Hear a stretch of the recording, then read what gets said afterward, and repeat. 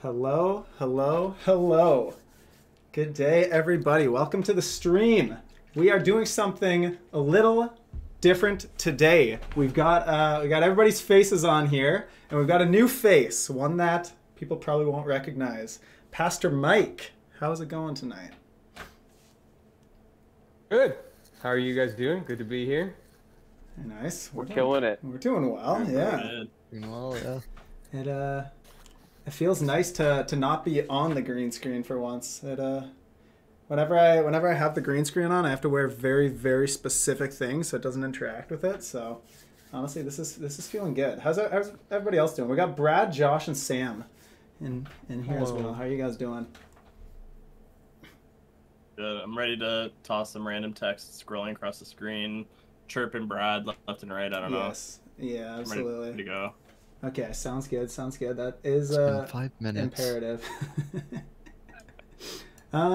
So the plan for tonight, I mean, we're gonna keep it pretty lax, but we definitely want to pick Pastor Mike's brain a bit. This was kind of one of the stretch goals that we had when we were getting donations for the Covenant House. It was actually suggested by someone in the chat. They wanted us to do an interview with a pastor, and we were like, works out. We were planning on doing that anyways. So worked out for the best. Pastor Mike decided to hop on. We tossed him a question of suffering. I thought that would be a good topic to kind of discuss through. But you know, we'll get into that in a bit. I think to start off, Mike, why don't we just hear a bit about yourself? Both for the stream's sake and for our sake. You know, I don't know how well I know you. We don't really know you that well, personally. What are some things you guys want to know about Mike? I guess first off, like, what got you into ministry or pastoring? Like, when did you feel that call? What's the story behind that? Money, 100%. Absolutely. All right. Thank you guys for tuning in. No further Good questions. stream, everybody. No further questions. I grew up in the church, and my grandfather, my father, uncles, all that deal was ministry. And very young, I was about 11 when I just felt this was the call, and so then I just kind of pursued that since then. Never kind of questioned it. When I was younger, I wanted to do other things. I wanted to be a judge at one point. Oh. I wanted to be a chef. Still do, to be honest. Still love cooking. But yeah, so I was young. Oh, thanks, Sam. Appreciate it. And yeah, so just kind of pursued it. Went to college, got a job really young. I was 22 when I became a senior pastor of a church. And that was a ride and a half. Did that for 3.5 years. Planted the church that we're at now. So that's kind of the short story of ministry. I did youth pastoring, young adults throughout all that. On the more personal side, you know, been married for 8 years. With my wife, like we were dating 5 years before that, so 13 years I've been with Emily. And have 3 kids, under 6, Olivia, Wes, and Charlie, and they're great. Nice. They, well, it's my little family and my little world, and we started the church that all of us now are a part of. 4 years in October, so it's what, 3.5 years now, something like that. So yeah, that's kind of the brief overview. I can get more in depth if you want, but that's the 1,000-foot view. Okay. Yeah, I got a question for you, Mike. Just I wanted to question in the chat from a little Sam, bit more yeah. of your backstory there. Yeah, Mike, what part of the States were you born in? Which southern state was that? We can hear it in your voice. Yeah. Please explain. Yep. It was Tennessee on a cold midsummer's day. Wow, you remember? No, Sam's doing that because Midsummer. yeah, in Tennessee. Yeah, apparently I have an accent. It's what people say. I have a drawl. It's true. I had like college professors tell me that like I should stick to anything Southern American with my like communication pattern and stories that I want to tell because I just fit with that. It was quite annoying, but it's there's no reason for it. I have no idea. I like when I was really young, I actually had a Bostonian accent. it was just this weird like little thing that my voice did. And then as I grew up, it just went more south. The older I got, the more south it went. And now it sounds like, I'm full on. I've had people ask if I'm from Virginia, Texas, Georgia. I've had people ask me like my immigrant story and how do I end up here. People assume that I'm theologically American sometimes because I'm American in my sound. It's been quite a, at times an asset, at times a liability. So there's that. Okay. I will say my dad who tunes in to some sermons here and there, he did ask the exact same thing. He asked if you're from the South. So I think it comes through a bit more in your preaching. I think when you're really getting into it. Just when you get more animated, Mike, that's when the southernness really comes out. So preaching. I guess you. What can I do? I can't control it. I've tried. Never change. Don't listen to the haters. You kind of mentioned it. You mentioned college, Bible college. Tell us about that. Yeah, I grew up. So to make it more interesting, I grew up Pentecostal. If anyone of y'all know what that is, the PAOC here in Canada, and there was a 5-point Calvinist college that was right by my house, and it meant I could stay local and continue dating my now wife. So I went to Redeemer University down in Ancaster, did 4 years there, and studied, basically why all that I grew up with was wrong, according to them.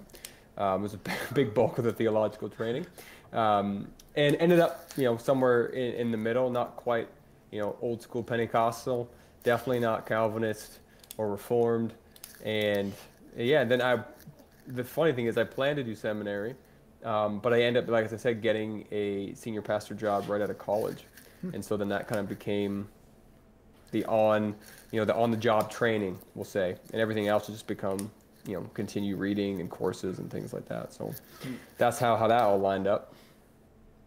Very nice. I mean, I think Sam's the only one in the chat that doesn't have some sort of Bible college degree under his belt. I'm the least theologically literate of this entire group. I mean, and yet the most theologically sound, which is incredible. Insane. Yeah, it's amazing. If by theologically sound you mean most similar to Mike, then yeah. No, I was including Mike in that. Sam, you've really risen above. You've really quite the rags to riches story. True. Everyone loves an underdog. I guess, Mike, on a more personal note, what are some hobbies or things that you enjoy? You kind of mentioned cooking. I'd say, like, aside from like ministry, aside from just like strict family stuff, like if you have a day to yourself with like no worries and stuff, you can go out with friends or do whatever. Like, what do you think you would spend your time doing? Well, for a dad of 3 kids, that doesn't exist. So let me just dream for a second. No, I think, that's a good question. Like for me, mainly, it actually is doing things like this, around chatting for a while about philosophy, theology. I love doing that. Cooking, as I mentioned, like barbecuing mainly. I'm getting into like over the fire cooking, so like building a fire, getting to the right spot, cooking. Like it takes a whole afternoon if you're gonna do it right. So I do that. Basketball, I love basketball. That's kind of my sport. Played it growing up. Watch it when I can. Right now, obviously, if I know you guys. I don't know if any of you guys are actually basketball people, but hoping the Suns win this year. That would be great. And yeah, I know I like comedians. I do like watching comedy. I think that is fun. Oh, burn them! But it's hard for me to watch. I did watch some of that. Not that online right now I'm recommending it in any way, but I did partake. And yeah. So basically, I'm not very complex. Play basketball, cook some stuff over the fire, and talk about Jesus. Like that literally is a good day to me. So, you know, Nice. it's what I enjoy. Who's your favorite comedian? Favorite comedian? Well, that's a good question. The one that I like watching a lot. It's kind of lame. Well, it depends. Some people think it's lame. I actually really like Jim Gaffigan. I like Jim Gaffigan. I like his food humor. I relate to that a lot. And I will admit, I really enjoyed the first half of Bo Burnham's new Inside special. I haven't watched the second half yet, so I can't give any commentary on that one.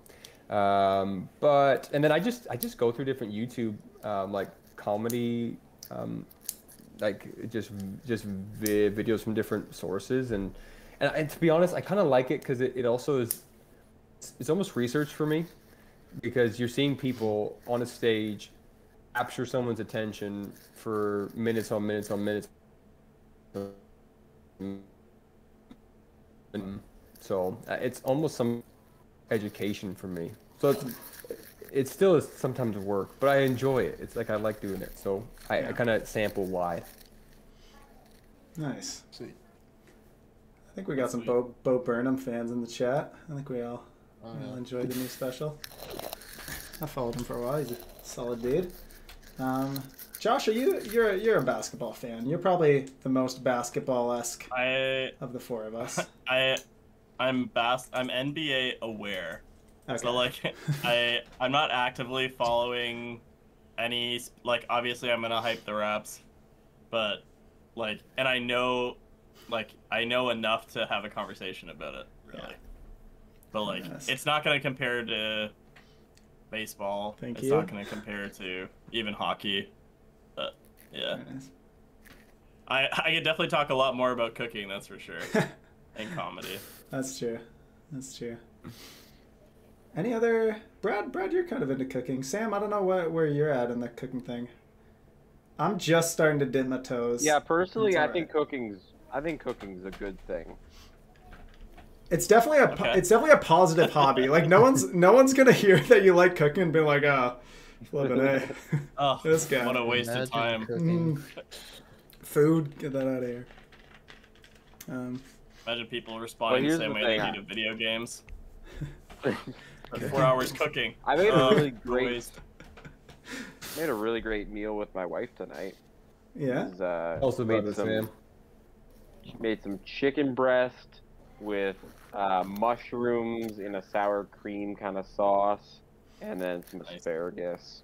It was just a wonderful kind of late spring sort of meal. Nice. How do you guys feel about asparagus? I grew up not liking asparagus at all. I'm pro asparagus. Definitely has some aftermath to it, but you know, it's worth it. I think we're a pro asparagus church. Like C3 is. I think we can put that under the beliefs and values. Yeah, so Mike doesn't have to answer that one. Publicly, he does have to take that stance. I only had asparagus. Yeah, I only just recently had asparagus cooked properly. I grew up with food not being cooked properly, which is also why I love cooking so much.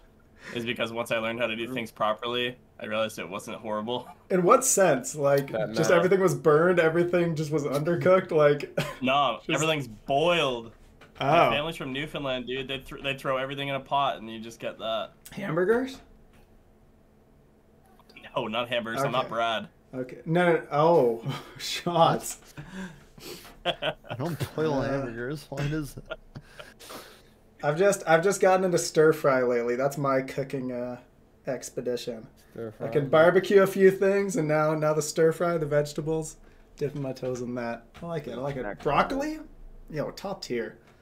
Grill or toss that in a pan. Get some soy sauce or something on there. Let's go. I think bean sprouts are a very underrated but essential part of a stir fry.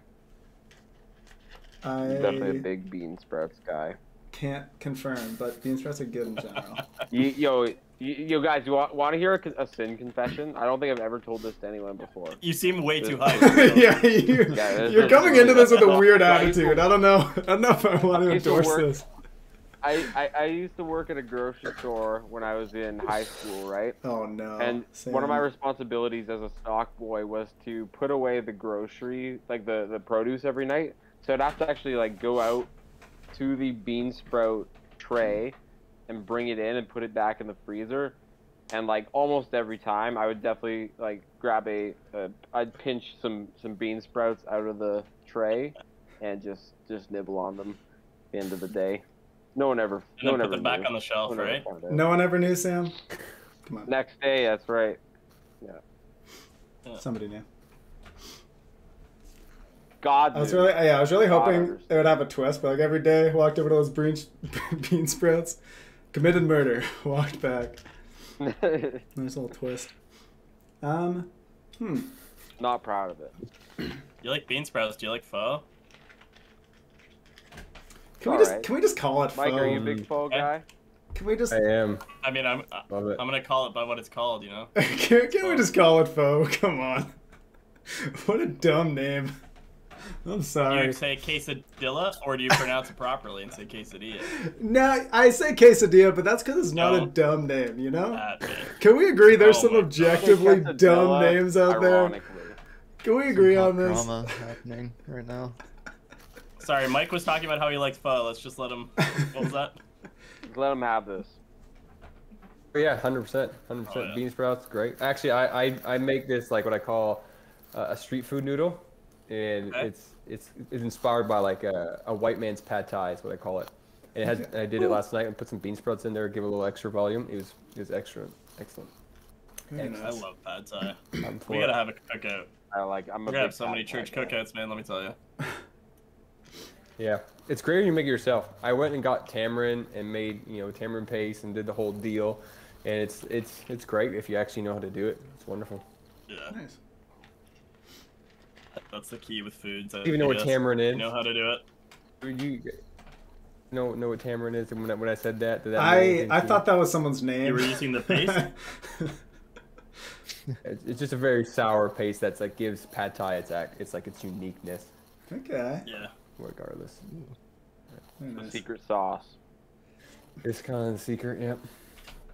Mike, I was thinking about this today, and I wanted to ask you. So when we get like some sort of space, and we inevitably host like some board game nights or something, if you were sent an invite to something like that, what would run through your head? Would you be on the side of like, oh yeah, could be a fun night, eat some snacks, whatever, or would you be more on the side of like, I don't know what the heck like I would do, doesn't sound like much fun, or like I'll go for the community? My first thought would be, who gave them permission to use the space? Just kidding. What are you doing here, Daniel? Yeah. No, I It's do 3 it. a.m., I it's get the just problem. me. Here's the thing is, the more our community grows as a church, the less and less I'll probably play games with our church, only to protect myself, because I get very competitive.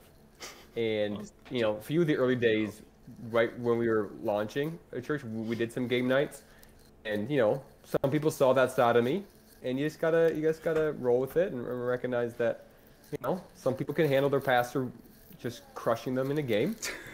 Some can't, and some can't. And so Is that right? Sounds like a bit of a flex right there.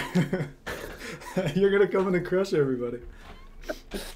Yeah, not gonna lie, that's a big fight. no, I like board games. I like Catan, those strategy games. That's awesome. I don't really play a lot anymore because I got kids. So kids Yeah. like card games. They like Go Fish and like matching games and things like Playing that. stuff like that. Yeah, we got this one called the Enchanted Forest. You gotta like use fairy tale characters and find different treasures in this board game forest. So we do that one. Which, hey, if you guys want to do the Enchanted Forest like that is the game. You An perfect. expert in.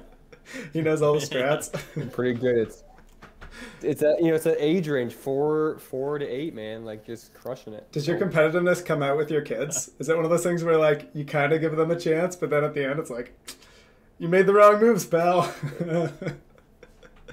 Well, yes and no. Like I think when like one of my children, I won't name them, but the eldest one, when they get hyper competitive and start like cheating, I'll like turn it on a little bit to be like this is not how we win. We want to win by actually, giving our best and doing what we need to do. But like, I grew up in a home with, there's 3 other brothers, there's 4 of us, and then my dad that was live, and like, always feeling like you can't win sucks. So gotta kind of allow a kid to get some wins and learn how to do it, and you just gotta watch, right? So like when there's some mixing the rules up to taking advantage of, then you gotta kind of that's not how we do it. But overall, like, just try to be a good dad, let them win, take one for the team, right? Coward. Absolutely. I like that, Mike. Now, Mike, nice. hey, it was Father's Day yesterday at we had a Father's Day service yesterday, and you had some strong words for the men that you self-censored. But now that there's less people watching, is there anything that you would like to say? Because hey, this is a gaming stream. It's a lot of young men watching this stream. Anything you want to say to those young men that you didn't get to say in front of newcomers to our church yesterday? Interesting. Well, first I'd say go watch the last 20 minutes of the sermon. Well, watch the whole sermon because it's all about Jesus. But the last 20 minutes where I talk about it all. No, one of the things I was telling Sam this last night, that like I had this whole part about these young men wasting their money on OnlyFans and that they need to like grow up. But I self-censored that during the sermon because I figured either someone would be like, I don't know what that is, and then go look it up, and then like you cause some issues. You cause them to stumble, yeah. Right? But it's ridiculous. Like guys are spending $25 a month. It like I don't like, you need to get a life. I'm just saying, like, if that's where your money's going, right, to the exploitation and objectification of other women, whether you call it empowerment or not, right, like you are funding the degradation of a woman to nothing more than your pleasure. And so to even put the label man on you at that point is not right. So with that, does that fit, Sam? I'm glad that this is out there now. People can come and hear you say that. We'll clip it. Get Anthony to insert it into the sermon. Next time. No, that's good. We at some point we're definitely gonna have like a whole night, maybe even like more than a night, dedicated to like porn and like lust, addiction, all those things. I think that would be a good topic. I think it's a very good topic for the audience of Twitch and gaming. I think the two are interlinked in a lot of ways. So no, that's good. Thank you for the uncensoring of that. This is the right audience to do that for. I agree. Sunday morning service, probably not as much, but very good. Awesome. Do you guys have any other kids in the room sometimes? Yeah. You guys have any other questions for Mike before we kind of open up the floor? Or Josh, we could set up like a Nightbot command to have like the sermon link too. Sure. I think I have a link either right beneath the stream, or if people click on the Who We Are tab, there's links on that page to the church sermons and stuff. So the resources are there. Yeah. Any other general questions from you? What a sweet location we were at this Sunday. Oh yeah. This is wild. It was a straight wedding venue, right? Like they use that as a wedding reception venue, right? That's awesome. Be there again this week, and Nelly's preaching. Oh, really? I'm so excited. Our boy, Nelly's son in the chat. I didn't say anything. Leah had told me that he was preaching soon. But yeah, he didn't say anything in any of the numerous group chats we're in. So we'll have to start pumping that out. Sam, are you preaching again sometime in the next couple weeks? I think Leah mentioned that. I do. Yeah, I'm going to be preaching on July 25th. I believe Very also nice. potentially at that location. We'll see. But Oh, yeah. Potentially. Very nice. Very nice. Yeah. All right. So in the chat, if you do !Mike's sermon, it'll send the link to the sermon from yesterday. All right. Well, do you guys want to get into it? I do. The topic. As well. The topic that I chose is the topic of suffering. I think we've talked about it a little bit on the stream. We've never really like dove in that deep into it, but yeah, we've definitely brought up, like, I'll probably mention a few things that I specifically remember mentioning in the past. But I don't know, Mike, do you want to take the floor for a bit? Maybe talk about some of the things that you talked about recently. I can think of, like, 2 weeks ago you talked about it. I remember a sermon from like months and months ago where you talked a lot about suffering. It might have been one of the few weeks that we were like back at Dune and in between COVID stuff. Maybe sometime at Dune, I remember at least.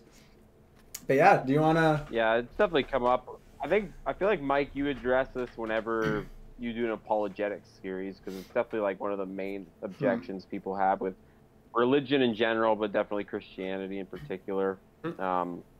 My big question is for you, Mike. Is the fact that this can be the way that you jump into it, and I'm asking this a little bit tongue in cheek, but is the fact that we in the West have it so good mean that God's favor is on us, and all those people in Africa and South America and South Asia, just God doesn't love them as much? Wow. Okay. Well, even that question, right, is so loaded, because arguably the fastest growing regions of Christianity are in all those places. So it's the blessing, right? Technically, you could argue the opposite is true, that we're under the curse of God for the church being destroyed, but that's not for tonight. Suffering. So the question, right, is one, yeah, that especially online atheists, materialists, secularists like thrown out as the chief, right, objecting to faith, and it used to be called the rock of atheism, the idea of suffering and evil, and I think in many cases it still is. People still rely on it as the biggest thing, and I think it's fair. Here's the thing that I think Christians have a weird time with, is it's just dishonest to say that like suffering isn't a big deal. I think Christians try to downplay it a lot when it is a big question, and we need to honestly honor that in our atheist friends and in those who suffer greatly. I think the bigger question, though, and this is I think what I interpret even the question of tonight, right, is how do we as human beings make sense of suffering? I think that's the bigger question, because it's not just really on the Christian to defend the presence of suffering. It's also on the atheist to explain it. It's on the Buddhist to explain it. It's on the Hindu to explain it, because all of us have a worldview that tries to make sense of this, right? And to me, that's the ultimate question: is who explains it best, or who addresses it in its fullness. And I would argue that Christianity does that more than anything else. And so the sermon that Daniel's referring to just a few weeks ago, I broke down 5 reasons why Christians say that suffering exists in our world. 5 origins or 5 causes that exist in a world that God made. And obviously the first one for us is the world is fallen. That's just the reality of the nature of the world. So if you're not a Christian, then you might not believe that. But to me, it's hard not to believe that. And even if you're an atheist, you still look at the world and say, like, this is broken, right? Something is not quite right here. So that's the first one, right? The world's just broken. And so sometimes our suffering is just simply because of the current state of the world, which we do believe as Christians is broken by sin. So sin causes all this stuff, but not personal sin. This is the difference between Christianity and karma, right? Karma says your personal suffering is your fault, simply, right?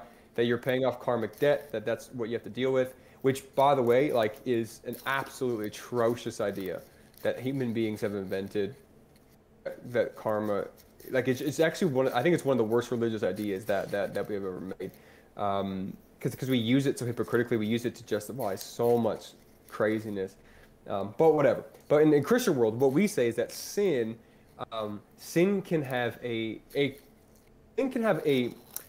power to cause suffering in my life, but not in a karmic sense, not in a paying back sense, just in an active consequence. So if I, for example, right, break trust with my wife, right, that's going to cause issues in my marriage, right? The bad decision led to a bad consequence. And so the same thing happens in our life where we sin and it causes issues to exist in our world. There are moments, because we know that God is good, that he disciplines his children. So he will allow certain amounts of suffering into our life.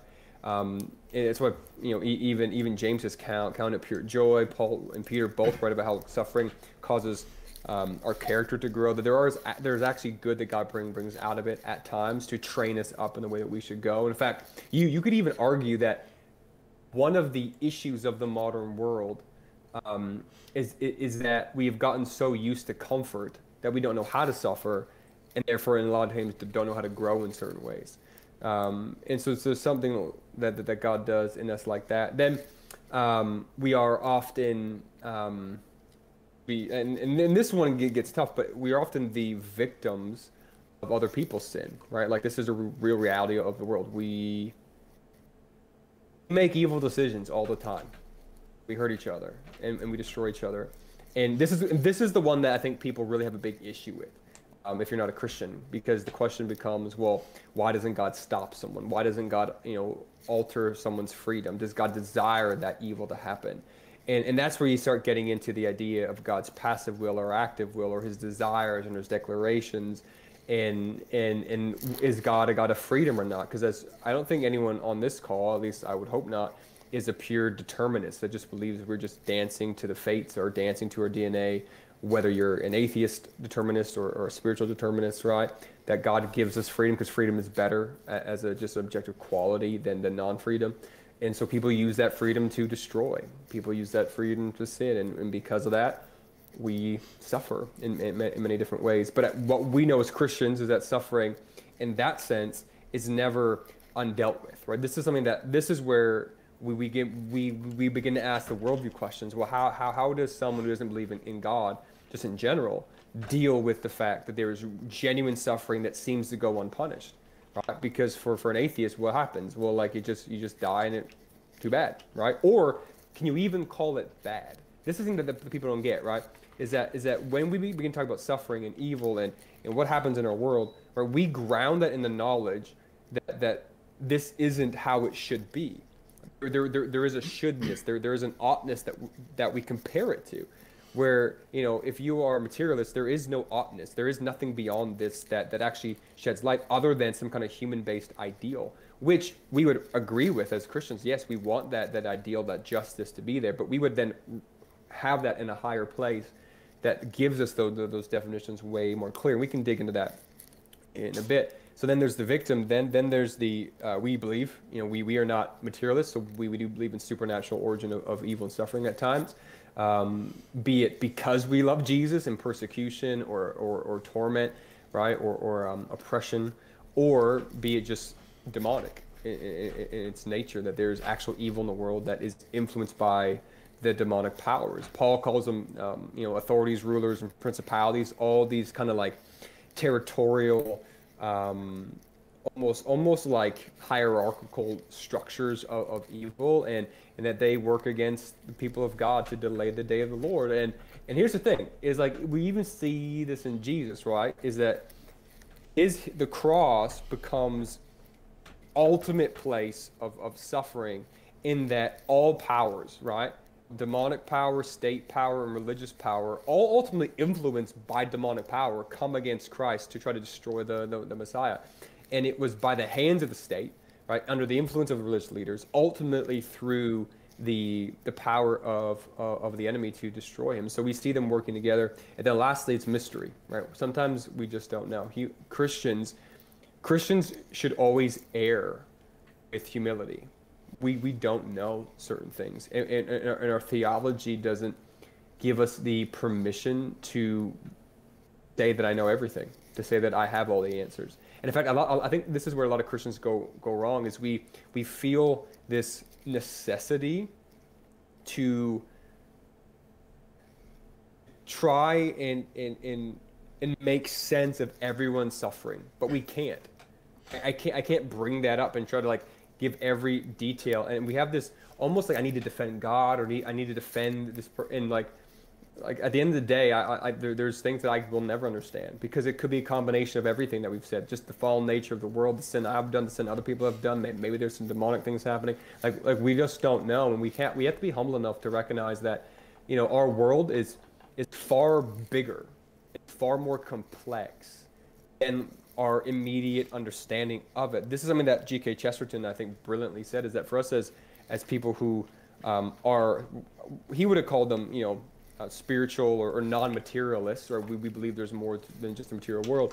Our ability to see the world is so much larger than the atheist, or so much larger than the materialist, because we don't have a cap on what could be true and what could be happening. And so we just have to sit there sometimes and say, you know what, like, there are things that I do not know, and I'm not going to try to sit here and explain your suffering to you, because like, I can't do that. But what I can do is weep with you. What I can do is know that all injustice will be met either at the cross or before the throne of God. Like, I can live in that and believe in that, and I can sit with that. And that's where like Christianity, I think, actually offers a genuine approach to suffering that doesn't reduce it, that doesn't make it an illusion, that doesn't make it just this cold, that actually brings something bigger into it. So that's where I think I would begin with that. Like, obviously there's a lot of nuance there, and a lot of things that could be taken, but that's how I would start, I guess. Whew. Very nice. Let's Yeah, that's good. Let's unpack some of those points maybe a bit more. So the first thing that you mentioned, so you mentioned five different things. And the first thing you mentioned being the fallen world. Let's get into that a little bit. So for someone watching who like doesn't really know anything about Christianity, how would we go about kind of explaining what that is? Like with talking about kind of like sin and its effect on our world. What do we think would be like a good way of going about describing that? How would you guys do that to someone? Ooh. The old Uno reverse card. Well, very nice. I'm just kidding. I think. No. Go ahead, Sam. Go ahead, Sam. Sorry, I was just my mic is like behind your guys. I'm pretty sure, so I think you're hearing delayed audio. Anyway, the way I describe sin is just like that is kind of how we make sense of what's wrong with the world, and so that obviously goes back to our origin story of our creation myth, if you will, of the Garden of Eden, and not necessarily myth as in it's not true, but myth as in like this is the story that we use to make sense of the world, and so sin is what's wrong with the world. We believe that we as human beings introduced that into the world through our own free will that God gave us, but there is not. We aren't just condemned, we believe, to being ruined and being condemned to eternal death because of the power of sin. Like, we believe there's actually an antidote to that. We offer hope of that. Whereas, and I think that's probably if anything, the unique value proposition of Christianity is that we offer an antidote that is also something that we don't earn, something that we don't have to go out of our way to perform rituals and appease gods and merit on our own behalf. Like, we offer the story that the debt that we owe is too great, that we could never appease that debt on our own, and that God himself came down and paid that debt on our behalf, and like that, which should be the best story ever. I just think oftentimes human beings don't often deal with the human beings can't accept that grace so easily. Human beings want revenge. They want payment. Like, you see this all the time. We live in a world right now that is particularly unforgiving of past sins and past offenses. And it definitely, there's something about that story that actually rubs the human nature the wrong way. That we maybe have to wait till after this life for justice to be enacted. But I don't know. That was a bit random. That's to me just like, that is the Christian story. That's sin. Like, that's the framework with which we view the world. I don't know, Mike. What do you think of that? Did I totally bungle that, or did I do a decent job? Well, I think you told the story well, 100%. I think how we make sense of what sin actually is in its nature is harder to nail down, right? Because I think the reality is that human beings will never escape a sense of wrongness in the world, right? And I think that's where we would begin to make headroads with people who aren't Christian, to make sense of it. And so, yeah, in our creation myth, I like how you said that. I think it's beautiful, right? Christians are so afraid of the word myth, and I don't understand why, right? Our understanding of how the great story of our world, right, begins, right, where God makes everything good, calls Adam, and when sin enters it, what's interesting, right, is you have Satan, or, the snake, or the divine being, right, represented in the snake, come to them, right, and so already, here's what's interesting. Think about this. Already sin was present in creation by the presence of the one who rebelled, right? And so sin was there in Satan's heart, right? And what was his sin? His sin ultimately was pride. He wanted glory. He wanted God to share God's position, right? He wanted to be the chief. And that's why a lot of theologians say that pride is the mother of all sin. Right, because it's the first thing. Which really means the lack of humility is the mother of all sin, right? But sin then becomes, right, literally, right, it's missing the mark, right? It's the archery. Have you ever been to like a Bible camp, or you got a track, right, sometime because some guy with like big bottle glasses and suspenders gave one to you, right? It's probably something about how like sin is missing the mark, and it's true, that's literally what it means. But it's this idea, right, that we, at multiple levels, rebel against, or in bondage because of, ultimately, the law of God, that we don't want to follow his ways. Like, when we talk about the fear of the Lord, I think that's actually an interesting place to begin with sin, because the fear of the Lord, Proverbs said, is the beginning of wisdom, and the fear of the Lord is to hate evil. And so the understanding of the fear of the Lord is to understand rightly who God is and how he relates to the world, and then therefore how I relate to the world. Right? And so when I no longer fear the Lord, or revere him, or understand him as he's meant to be, the king, the creator, the good redeemer, right? And I choose my own path, right? That was the big issue. Satan chose to break the order. He chose to try to go above God. He tries to go outrank, right? When human beings try to break the order and say, God, I'm the arbiter of truth now. I get to judge you. I get to tell you, right? That's when things begin to break down. God, even the whole creation myth, right, is God creating order out of chaos. God creating order out of nothing. He's bringing these things to be. He's architected the world. And just like in a building, if there's one thing that gets out of the foundation, right, the whole thing can collapse. And this is what sin ultimately is. It's the corruption of that.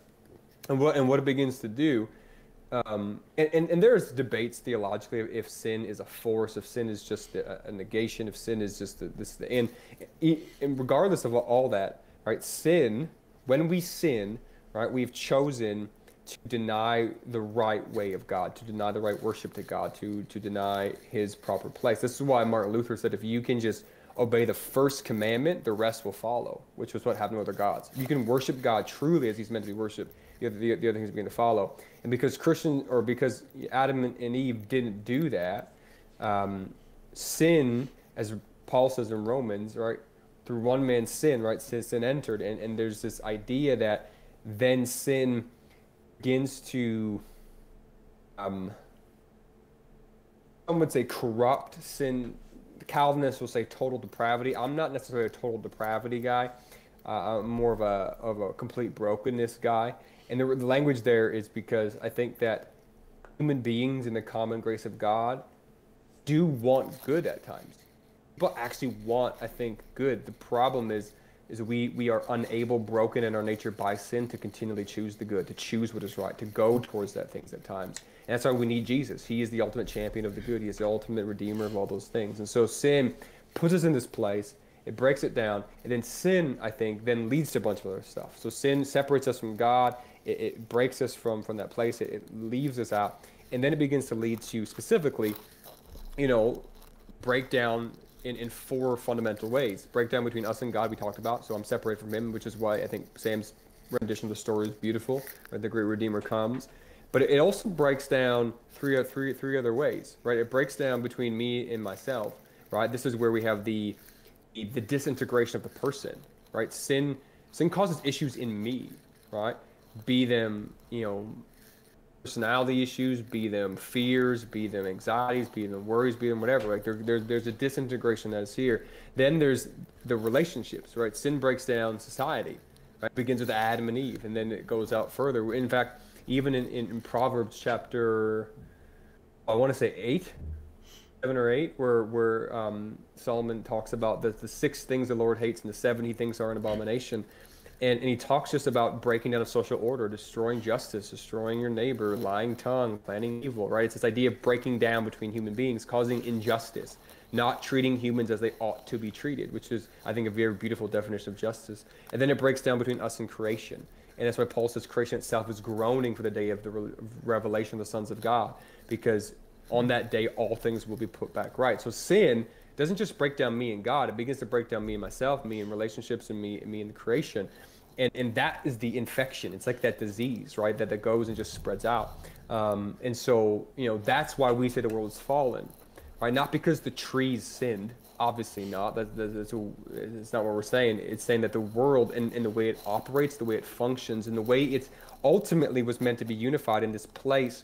Like, what people don't often understand is that the way that we see the story of the world was, it was meant to be Edenic in its totality, right? That as we developed and as we went out and we made cities, like, we see this Edenic, which would be this idea of the presence of God and the creativity of God and him with his people, that we, the family of God on earth, would just represent him, and there'd be shalom, peace, and whatever. And that's just been broken down. That doesn't happen. And we see it, right, in human beings. We do these things. Like it's very hard to look at the world today, no matter who you are, whatever lens you see the world through, and think like, yes, this is definitely the way it should be. Right? And as Christians, we trace that all the way back to right, to ultimately that fall, and then subsequent human decisions past that, obviously, like that affect things, but that's why we would say the world's fallen, and that's what. And I guess that was a really long answer to probably a short question, but I'll explain all good. that. I think the explanation of like what sin is, like, sin's a word, I feel like in culture, like, everybody knows the word.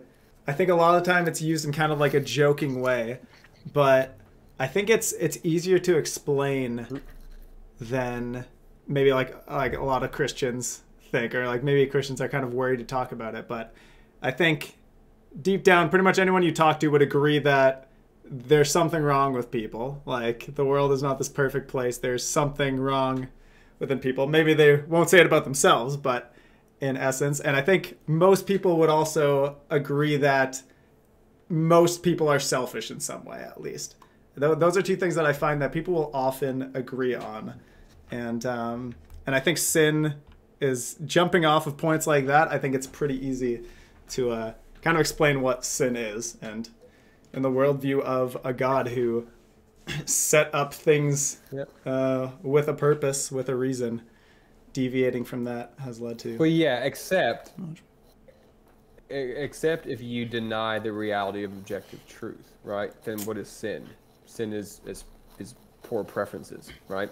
And so like, I think we have to just recognize that this is a bigger question, because oftentimes when people joke about sin, right, they joke about it in the sense of like just doing something wrong, right? Well, that was a wrong action or a wrong thing. And usually wrong means breaking social convention. Maybe it's you know, a basic moral principle or something like that we would ground not even in objectivity anymore, but more in, you know, social contract or utilitarianism or something like that. Whereas Christians, we do take it a step further. There is an objective ought to the world, right? And the ought is like a duty. See, this is the thing that I think we have to recognize is sin for the human being, for the Christian, is. I'll say this. I think you're right, Daniel, that it's simpler than we often think, but it is often more complex as well, because it's not just doing what is wrong, right? It's also not doing what is right. Right? And it is rejecting God for who He is. So what we begin to see now is, I think, like, I would put it like that, and I might need to develop my theology on this a little bit more, but the way that I could put it simply, I think, is this: that sin, most obviously, yes, is doing what is wrong. But then from there, well, who defines what is wrong? Well, we'd say what God does. But then on the other side, right, it's also not doing what is right, which is the same question. Well, who defines what is right? Well, we say, well, God does.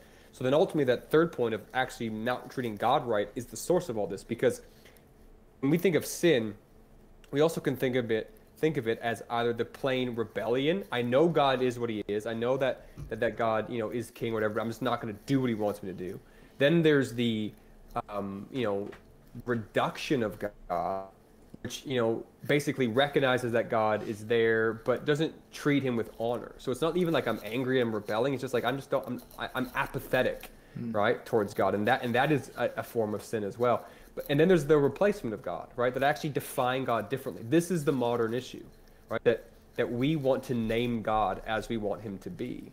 And so our sin flows from the fact that we don't actually recognize the nature of God anymore.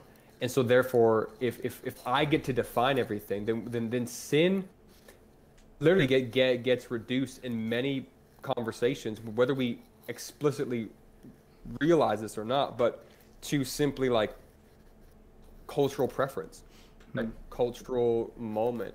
And so that's where like it can't just be what is wrong, because for us five guys, we would probably have a very general, I would hope, Christian framework to guide what those terms mean, right? But what's interesting is even in culture where we might not agree on the objective nature of wrong or right or whatever, I was listening to a pastor the other day. He mentioned that that a psychologist that was studying kind of the language, like that we've got rid of guilt in culture, we got rid of shame in a lot of ways, yet we still find it in us. Like Christians and non-Christians alike still carry an emotional sense that like something is not right. But here's and this is crazy, and this is what I think is so beautiful about the Christian story, and why, like, whenever people say, like, why do Christians always talk about sin or whatever, it's because if we don't have sin, okay, then we don't have hope. Well, this sounds weird, but just go with me for a second, right? Because if I can't say that there is something wrong with my actions or my things, and like the fundamental issue is just me, like I just have to figure this all out by myself, there's nothing wrong, there's nothing right, then I'm actually locked in a state of perpetual brokenness, with the instrument of fixing the thing that's broken itself. If I can have sin and recognize that sin means I've broken a law, I've done something against God, then now I have a way to be fixed. I have a way to be free. I have a way to be forgiven, right? That doesn't exist outside of that. And so I actually think like sin allows us to better deal with our internal sense of guilt and shame at times as well. And although at the surface it makes us feel maybe immediately worse, because like I've had people say this to me all the time, like, you know, like people don't like being called sinners. Well, of course, duh. Like who would want to be called that? But if we don't recognize that there is this thing in us, then the Savior becomes even less. And so I think we have to just recognize that as well, is that sin comes the way that when we're exposed to it and we see it for what it is, we actually find there to be not so much condemnation, but the pathway to mercy. And when we remove that, it actually leaves us in condemnation, just without a savior, because we still feel it. Human beings still feel it. Yeah, yeah. A failure to like properly diagnose the problems just leaves you more confused, for sure. Like that state of a lot of people are just in a state of denial, I think, through no fault of their own. They've been taught wrong, but like if you can't diagnose the problem correctly, which is sin, then you'll treat it with bad solutions, I guess. I think that's what you're saying there, Mike. Yeah, and like I think what happens is two extremes begin to happen. Is we either get kind of like the fundamentalist view that like every issue is sin, and like, you know, there's no room for mistakes in life. Right. Sometimes we just screw up because we make mistakes. Right? This is the fallenness, right? It's not like my fault. It's just like I'm part of broken, and I just do broken things, right? I've been wounded, so I wound, or whatever. Like there's no intention to hurt, right? Where sin, right, is pride, is selfishness. It's living itself out, and usually, if we're going to be honest and like raw, we do mean to do our sin. We do choose in a moment not to give what is right or to withhold what is good or whatever, right? And so I think that we just have to like recognize that there are times where we can just say things are broken, but then the opposite is also true. So the fundamentalists say everything's sin, but then there's like the modern progressives, which will say everything is sickness, right? And we just need cured, and usually curing is simply like today is simply just go get therapy and deal with it. And listen to me, right? Like I think therapy is great. I've been in counseling; it's just wonderful, but it's not the cure all, right? If we begin saying that sin and wrongdoing is just this curable disease through human intervention, right? We also lose something there, because it makes who gets to define when you're healed, right? And especially if we begin treating like major sin simply as just sickness, we get to this weird place that maybe the state defines when you're healed or not, and therefore they could define your freedoms after that point. But if sin becomes an act of the will, still, if sin is simply an act of the will, right, that I chose to do this, then I can take the punishment for that. I can deal with that, and then I can go to Christ and I can be forgiven of that. If I'm always just sick, like, so that's why, like, I think it's not either or, which I think is the tension. Like, I've talked to you guys, I think, at least Sam about this. I don't know if I talked to you guys about this, but like, I think one of our biggest issues in modern theology today, at least I see it, especially online, is we don't like tension, right? So we try to resolve tension by going to one side or the other. Where the Christian's like, no, what? Guess what? Sin, there is sickness. It's both, and it's discernment that helps us figure out what this is, right? And we have to work our way into that stuff. And at the end of the day, even if like 99% of what you do is simply because of a brokenness that is in you, unchosen by you, undesired by you, but there's that 1% of sin that still exists. That 1% still matters, because it's still an affront against the infinite. That's what people don't understand. Like, sin is an offense against infinite good. That's why it has infinite consequence.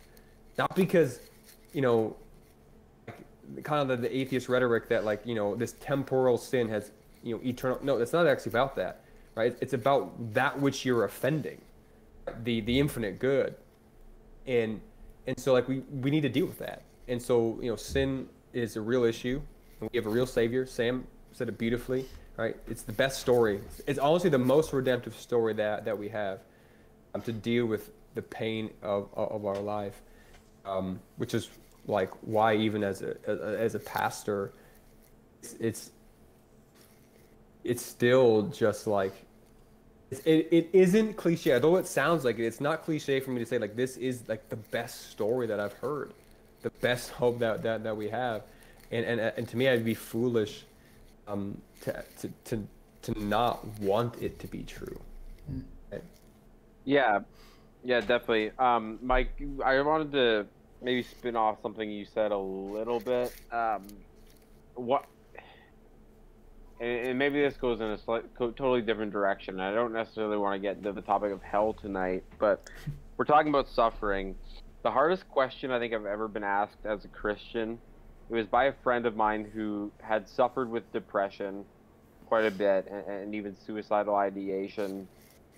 And they were like, Sam, do you believe that if I commit suicide, that I'm gonna go to hell because I've sinned and that I'm gonna suffer for all eternity because of that? And I just didn't know what to say in that moment. That would be pastoral and like sensitive to the fact that they had gone through some very real suffering, even ongoing stuff that they needed help for, and that they think that they saw the Christian response to their situation as being, you're going to hell because you suffer and can barely deal with your life anymore.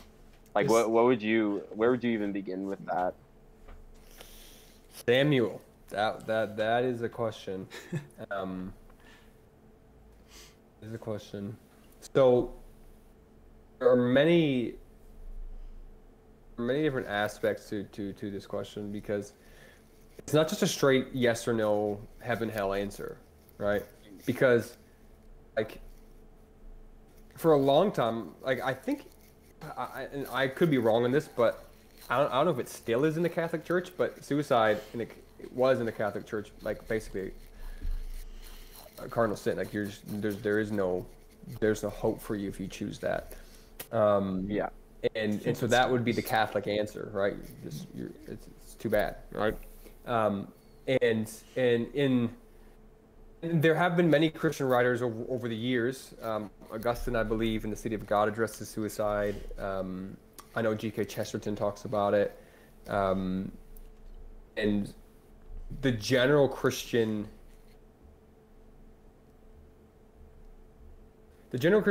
approach has been in history, I find, to be more along the lines of it is this sin that is a maximal offense to God, that you would choose to not only the way that Chesterton said it, I believe, was that it's not that you are murdering the self, you're murdering the world, because you're ending everything at that point. And Right. And so I think in some cases that might be true. That there is a selfish act that is in great defiance of life itself. But Yeah. I say that as a theologian. Okay, so is there a possible situation where someone could do that and it would be a maximally great sin, or whatever you want to call it? Maybe. I'm sure you could. I'm sure it's happened. I'm sure there's been moments of that. But I'd also say that, and this is my theology, and it might not be in line with the historic, Catholic Church, although I'm also a Protestant, so like there's a lot of theology that I don't hold. So, would be that grace is bigger than my ability to sin. And so what I mean by that is not that I get to do whatever I want and bank on the grace of God. Of course not. Nowhere in Scripture allows us to do that. But in my whole heart, as Paul says, multiple times, right, believes in Christ, remains fast to Christ, holds fast. Like if I'm in that saving relationship with Jesus, and in a moment of great distress, mental illness, brokenness, whatever you want to call it, I made the decision. I think there is grace for that. Of course there would be. I have to believe that. Because here's what I would say, right? What is, and this might be so I don't know, typical modern, Christian, but like,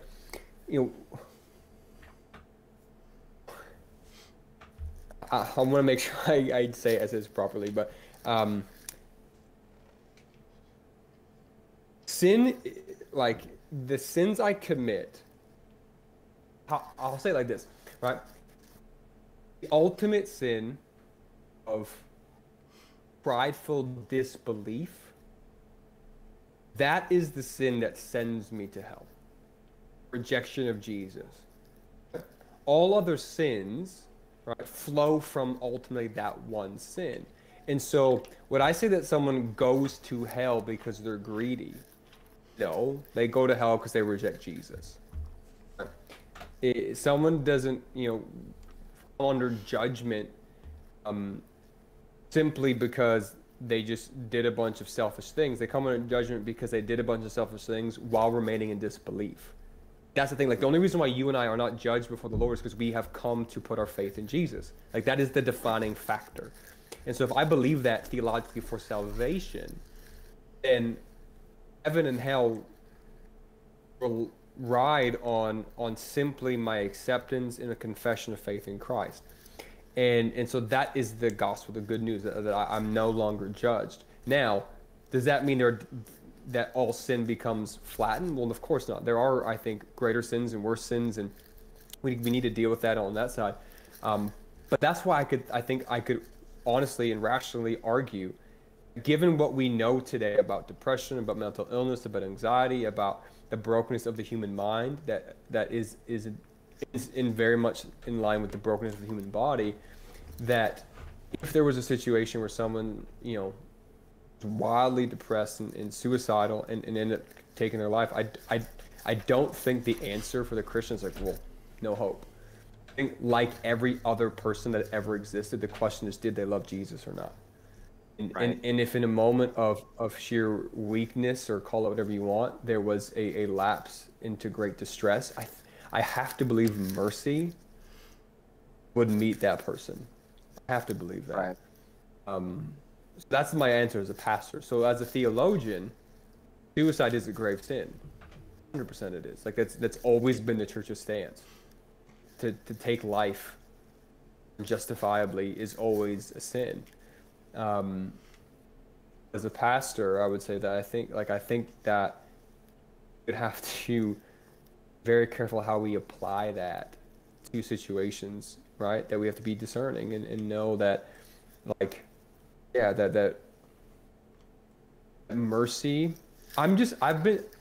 Mercy has become such a bigger thing to me of late. I know it sounds weird as a pastor, but like the depth of God's mercy, the beautiful nature of God's mercy, the overwhelming nature of God's mercy, that if we just think upon it, it's really hard to think that for someone who has loved Christ, who desires Christ, who wants Christ, and because of a moment of a season of depression, a season of whatever you want to call it, mental illness, the mercy would also be taken. I can't see that based on the theology that I believe in about everything else. So that's how I would delineate. So theologically, yes, it's a grave sin. We need to, it's never the Christian way. Yeah. But so many other things that we do are not the Christian way, and so I'd still say there's mercy in those moments. Right. So really, you would. I guess it should be no more offensive to say that you're going to hell for committing suicide if you didn't believe in Jesus than it is to say you're going to hell for punching your baby sister when you were 6 because you don't believe in Jesus. There's really not a difference between the two. The question is your heart and your salvation based on your acceptance of Jesus and your love of Jesus. That is how I would argue it. That's how I argued it in college. I had to do a presentation on this for one of my psych classes, and that this is the perspective I've had since then. In fact, what's interesting about it is I honestly, before that presentation, I was the opposite. I was more Catholic. That in all cases, it's just a grave sin, and it's kind of like the greatest affront against God. And then I started to read some theologians. I started to read, just different perspectives on it, and I came to the conclusion that although I agree theologically with the logic of the Catholic Church, I agree with the logic of Augustine, I agree with the logic of Chesterton. I also think now that we understand some of the nature of things, that it's hard to not see the depth of brokenness that exists in that moment and then not respond to it in mercy.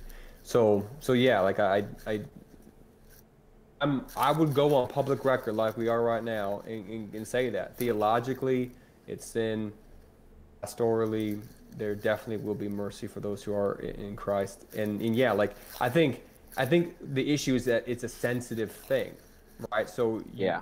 it feels cheap to compare it to other sin in some sense.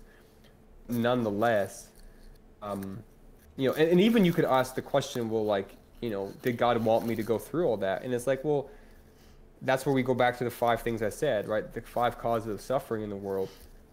There's brokenness. That's part of life. There is sin that we do, and there's woundedness from others, and that all contributes to things. And God knows how to weigh all of that. That's the beautiful thing about God being who He is He's the judge of heaven and earth, right? And His judgments are always just. That's what the psalmist says. And so we know that if we stand before Him, we'll be able to weigh out and delineate between every single issue, whether it's personal sin, brokenness, someone else's sin, and He will be able to judge rightly what is before us.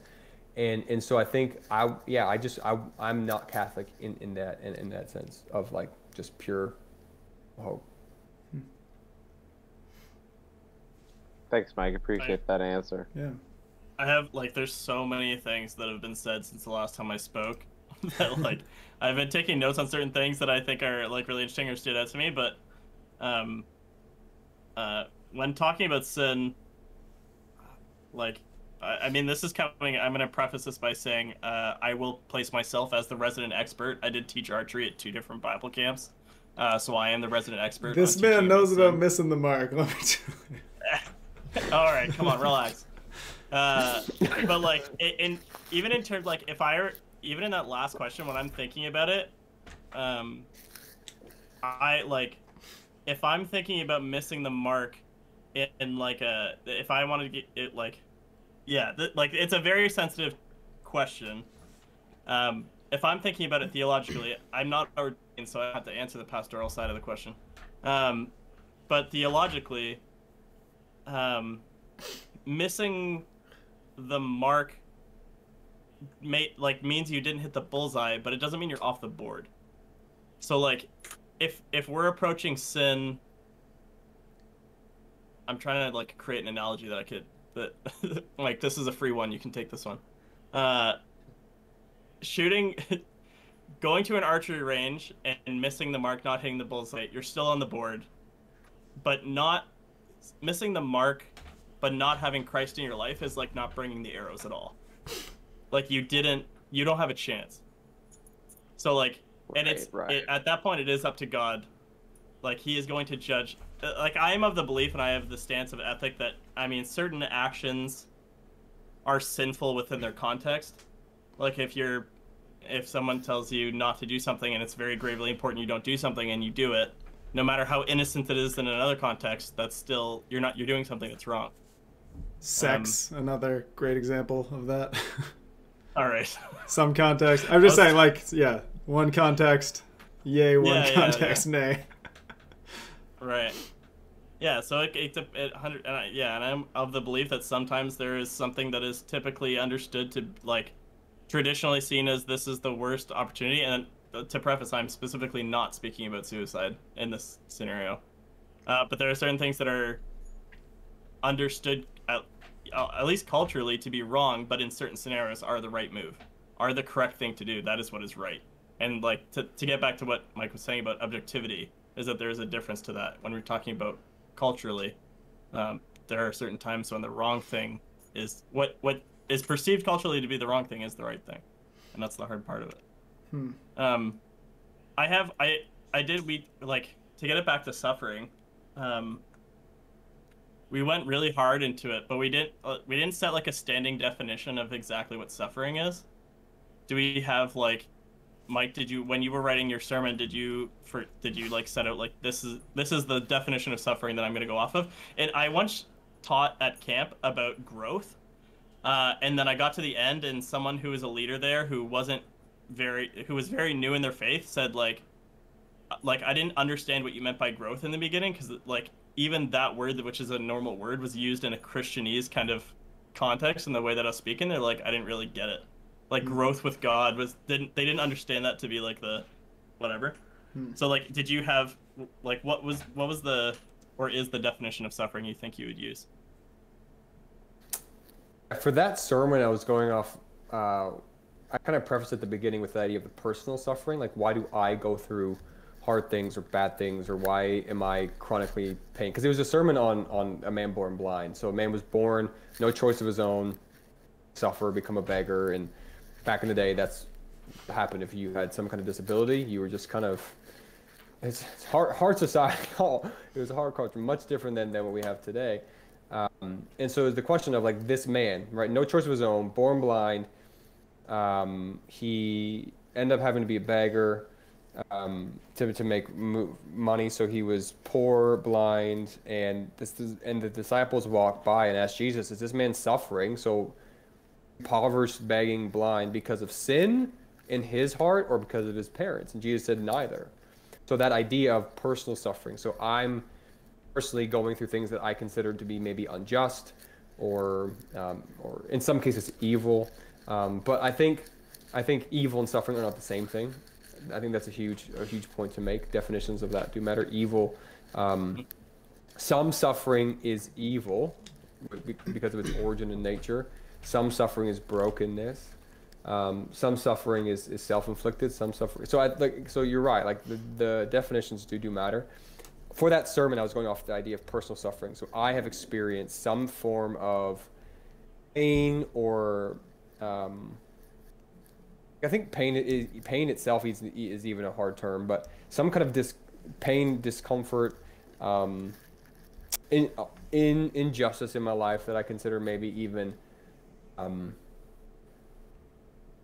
fair or whatever, and how do we deal with that? Because that's usually the question, right? And so the idea was I was trying to answer a question like, why am I experiencing this thing that I don't like right now? Why hasn't God give me something better or whatever? Which is a very subjective question, obviously, right? So that's kind of the question I was dealing with as I was thinking about that. Help. Yeah, I think even the word is subjective when you're talking about suffering. Like you're talking about when you're saying prolonged. Like my understanding is prolonged pain, like a repetitive pain, something that is ongoing, or for a certain amount of time. But even that amount of time is subjective. But yeah. Like for myself, like I am someone who experiences. I have chronic back pain from a car accident that I had no control over. I was in a back seat. But I don't consider myself suffering. I don't experience that as suffering. It's inconvenient. It hurts. It's uncomfortable every day, but it's not something like in my head, I don't consider myself to be suffering, whereas someone else would experience that as suffering. And that would be something that could actually, like someone else would experience completely differently. Yeah, there's yeah. And I think that's another big difference between suffering and evil as well, is the difference in levels of subjectivity. That's good. Well, we would argue that, but culture wouldn't, right? Because what is evil to a relativistic culture, right? Exactly. Yeah. So that is like a foundational key thing in this discussion, is that we have objective grounds for certain things, right? And even that question, right, of what is suffering to me might not be suffering to you, I think is a very valid question as well, because valid in the sense that I think it's interesting to dig into why that is. What is the condition of the heart, of the mind, of the soul, of the community that allows me to overcome in that sense, right? To not see it in that sense, or why hasn't Josh become a victim to that moment? What has happened? What has been the narrative there? Which I think that's actually a very powerful question to ask. Yeah, 100%. Yeah, I feel like suffering, it's hard to place words on. I think most people would just consider it like an extreme version of kind of what Mike said, like pain and discomfort, I feel like are kind of two factors of it, but everyone just kind of, that word suffering just puts it to an extreme in most people's minds. But, I guess. Well, and a lot of people in this discussion, though, usually think of extreme unjust pain. When it becomes like theological objecting to God, right? then it's usually like, the unjust suffering of a child, right? Or the, unjust death of some person, or a tsunami or something like this, that like, why would God allow this thing to happen? And that is a legit question. But in that case, like, I wasn't necessarily dealing with that, because that is like, logically, right? Christian philosophers will say that question has been dealt with, right? If we can think of a morally sufficient reason, if we can believe that God could have at any level a morally sufficient reason for allowing any kind of suffering, then he can be justified in doing so, right? Which is completely emotionally unsatisfactory, but like philosophically it works out. So I wasn't dealing with that, because I think once people use it more as a bridge, just to kind of like, it's not the real question. But the personal one, because I've had people ask me that as a pastor, like why am I in this? I just think that that's a more real question, it's a more honest one. Because like me, being a compassionate human being, of course, cares about them person I don't know suffering, but like when I bring it into my own heart, like why am I having to go through this? And that begins opening up some of those other conversations that I don't think we often talk about enough.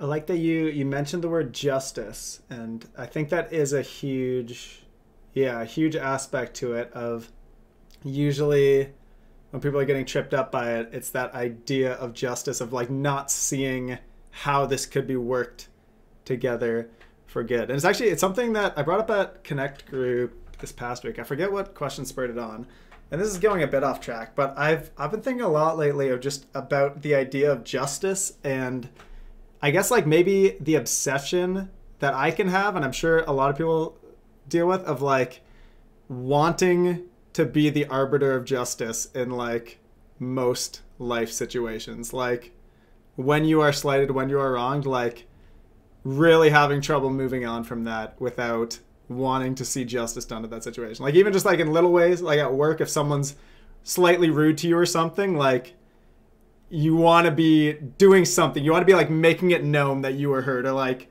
making sure that you get back at them in some little way. Like I feel like, yeah, it's going a bit off track, but I feel like with suffering, that's a huge aspect of it, because we can. You kind of touched on this. This is something I was going to bring up, of something that I always think of, and that helps me kind of work through suffering. Is you're talking about it with the philosophical way of thinking about it a bit, of like I know times in my life where I have felt like I'm suffering, and it's going to sound really corny. The one that always comes to mind was like a really bad breakup. And like, I just thought all of my life plans and stuff just were thrown out. I had no idea what I was doing. And I was like, this sucks. And I don't see like a good way out of this. But then in hindsight, you look back on it and you were like, hey, I knew nothing then. And now I can see the good that came out of it. And I'm so thankful that I went through that to get to here. That's like a very minute thing, but it's like I see how God can work through that, and I can wrap my dumb little mortal brain around that. So like I can have faith that an infinite God in control of everything can work that kind of thing out with tougher situations that I don't understand. And like you said, like not the most satisfying answer sometimes, but yeah, that's the least emotionally satisfying answer. That helps me in a lot of ways. Well, yes, but that's also like, I think Romans 8 is real. God works all things for the good who are in Christ, right? And whether we think that's cheap or not, that's the promise. So that has to be at some level a thing that we hold to as Christians. That God will work this thing out for good. Right? Now, where I think we need to understand the implication of that, right, is what does good mean? So, in Daniel's case, right, God takes this breakup and gets into this place where now he's here, he's, with Leah now, and it's great. He's loving it. But it would have happened, whatever, right? So we see good, and we can do that. But, like, Jesus says, I guess Jesus, yes, through Paul says this, right? Like, this is a promise to his people, right? That when life is not as we hope it to be, because it is a lot, right? God will be at work in his people to bring about good, and good must be then defined by God, right? And so as Christians, this is where we get, I think, a little bit tripped up, and why it's not emotionally satisfying in many different ways is because we think good means material gain, right? That we think good means peace in my life and prosperity in my relationships, and I'm going to meet the perfect girl in this case, and that's just not. I just don't believe that's what Paul was talking about, right? The ultimate good is that we are found in the hope of the resurrection, right? Philippians, chapter 3, where he talks all about how, he counts everything else as rubbish, but that he is to know Christ. That is the good. That is the maximally good, great good that we have, is knowing Jesus. And so knowing that God will work this suffering out to bring me to be, in some sense, closer to Jesus, knowledge of God, more like him, living more in the life of God, like that is what the good will ultimately be. And although it doesn't answer the question of, why great injustice happens, I understand that. There is that promise that allows us to not be overcome by it, right? And this is key about all things. Like Daniel, you mentioned like about justice. And having justice and meeting justice and making sure everything is fair, right? Which is a great impulse, right? But we all know life isn't fair, obviously, right? But as a Christian, what is our answer? What is our response? And it's this, that God, before the throne, right, there will be perfect justice. And just because temporally I don't feel it doesn't deny the reality of perfect justice in ultimately my life. And so that's where I can be blessed though I'm meek. I can be blessed though I'm merciful, as Jesus says, that I can walk around and turn the other cheek because I know where vengeance lies in the hands of God.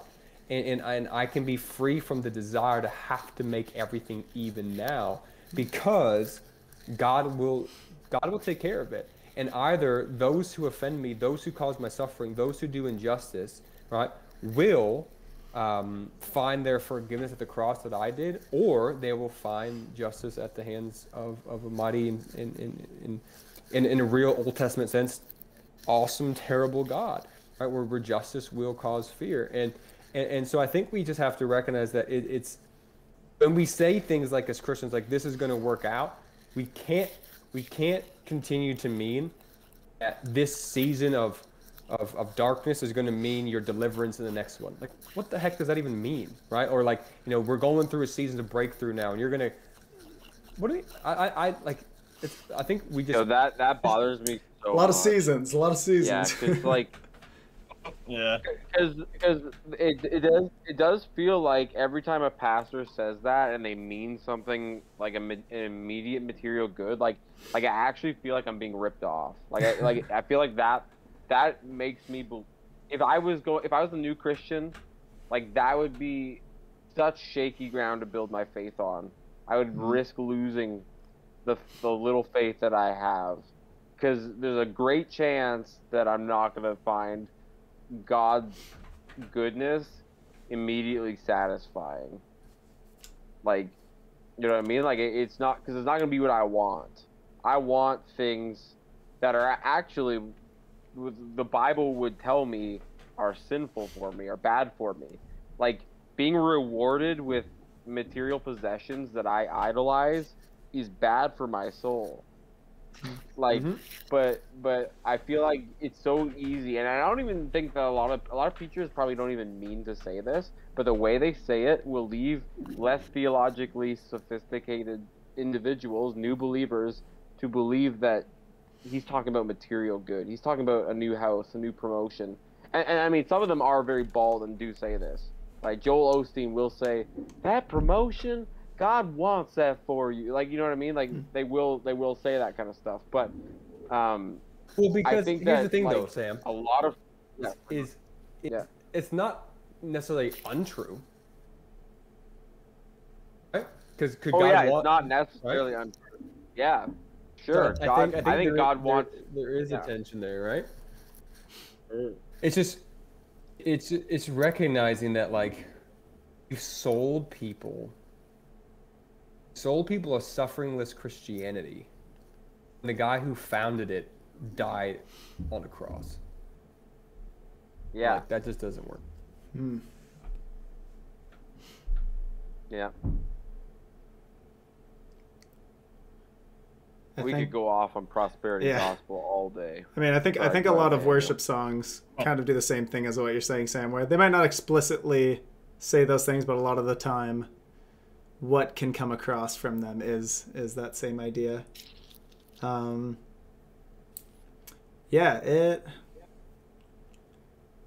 to kind of reel it back in. I think I want to talk about justice more. I don't know. Justice has just been on my mind. But yeah, I think the ability to surrender that need for justice to God, absolutely hard. But a real good thing to do. I think that's it's real hard to surrender that. And then the other kind of like funny part of that is, how many times have we been committing this injustice to others and not realizing it? Like, obviously we're going to notice the times when other people slight us in little ways, or we perceive things like that, but how many times have others perceived that of us? Well,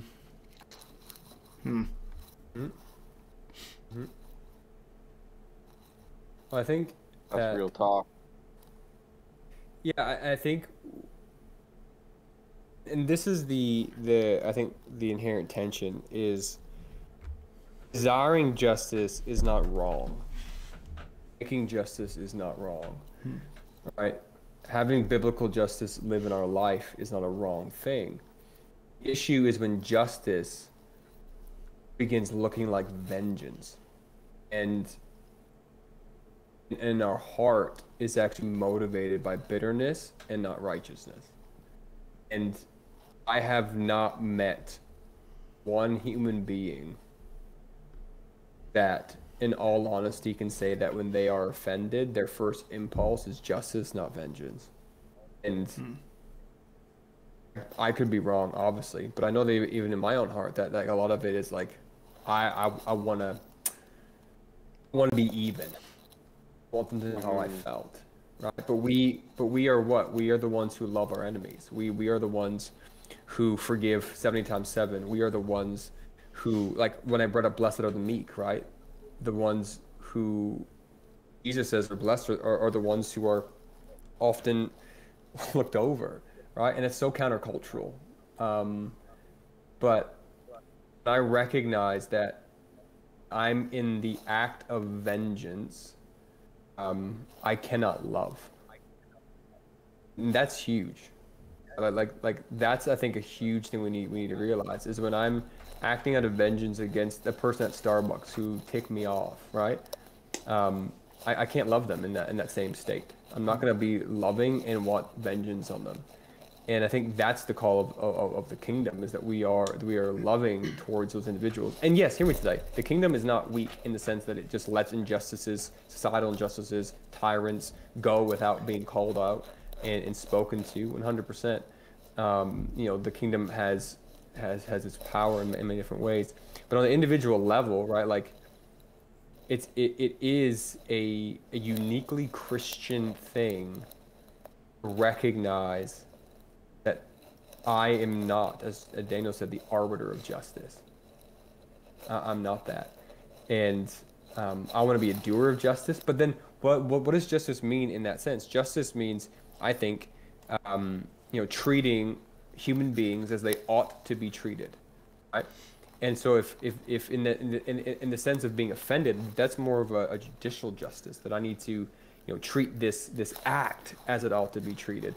And the thing about it is, like, human beings are never.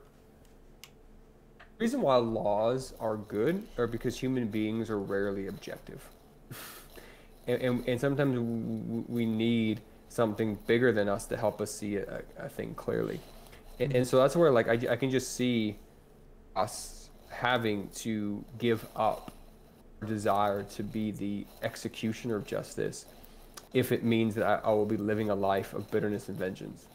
and being humble enough to delineate those two things, because that is very difficult, right? Because we feel justified in our hurt, in our pain, and lex talionis, right? The eye for an eye of the Old Testament, right?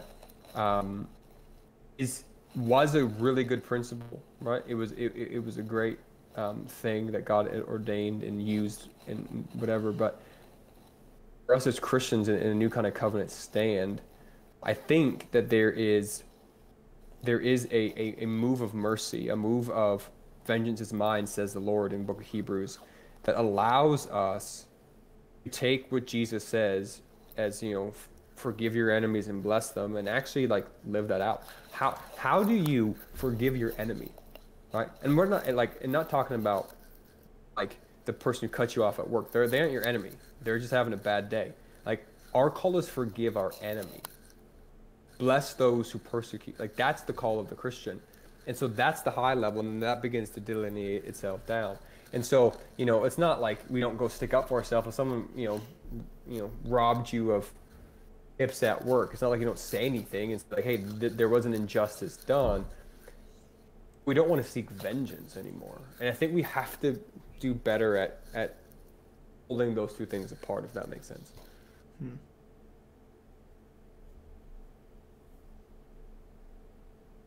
Definitely. Something else. All right, boys. What else? Yeah. I wanted to touch on, and I think it maybe ties into what you were saying before, Sam, is the idea of suffering.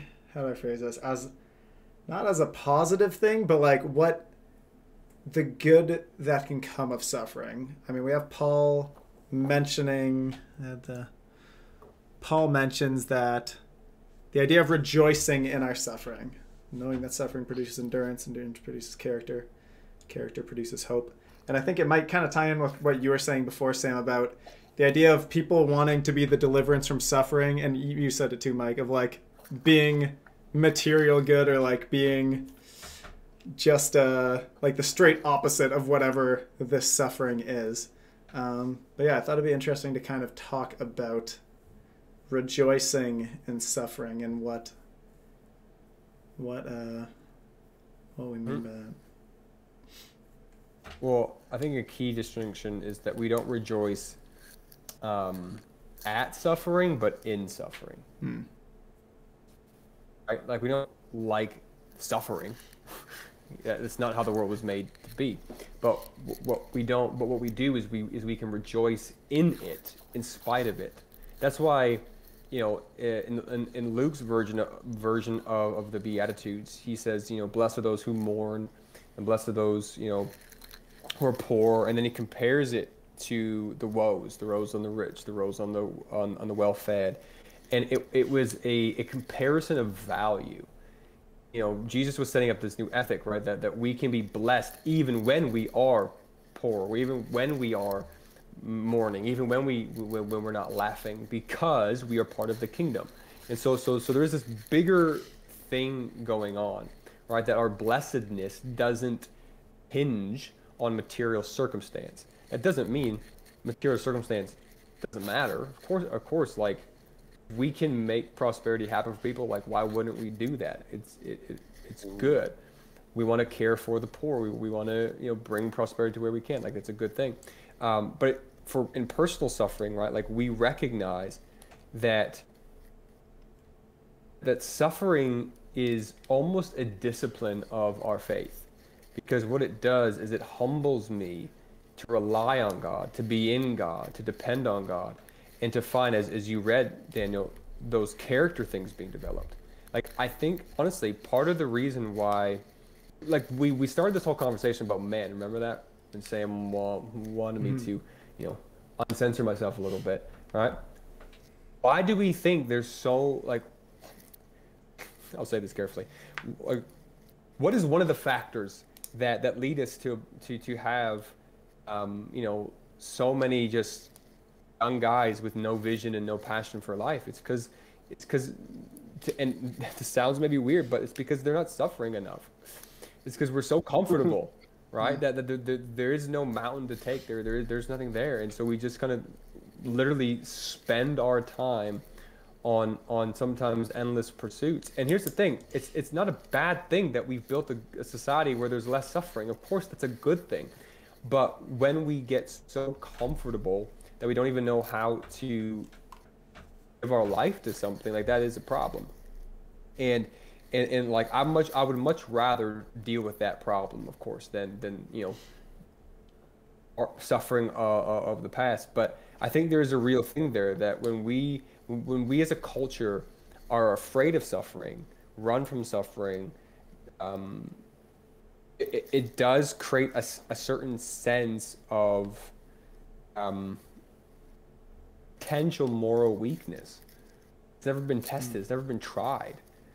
And we're 25, having our first real bout of suffering in our life and don't know how to deal with anything. And like, I say that tongue in cheek, obviously, but I do think that there is this fear of suffering when God does use it. Like, I know that the greatest moments of my growth have been through suffering, like just hands down.